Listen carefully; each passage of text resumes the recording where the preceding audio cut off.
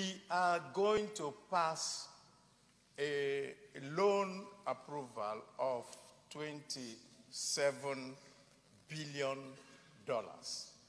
And we, who are going to pay back that, are making efforts to make sure that this is clarified to other people. And Mr. President, you are not giving us the privilege to make our points known and come across. And we don't see anything that is so difficult for us. Where is your privilege? Just, you cited which privilege of yours was not given to you? My privilege, Mr. President, I was calling for point of order to point out this thing to you.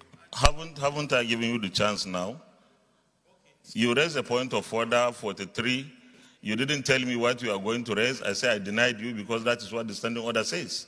You are supposed to tell me in details. You didn't even tell me a synopsis. I didn't even know what you are going to say.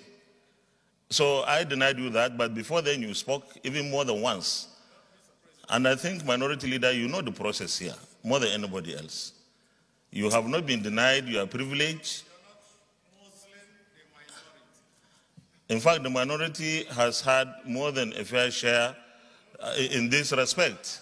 And what all I wanted to point out, which we are finding out on this floor that you don't want us to do, is that we are saying that there are some aspects of this loan that we must have to vote on to decide whether they are in our interest or not. And the Senate leader had even confirmed with me and said that all he wants also, and he's right here, you can find out from him, that we accept the ones that we raise our economy. We have some issues with certain things inside here. The reason why reports of committees come to the General House is so that we can make our inputs into those things.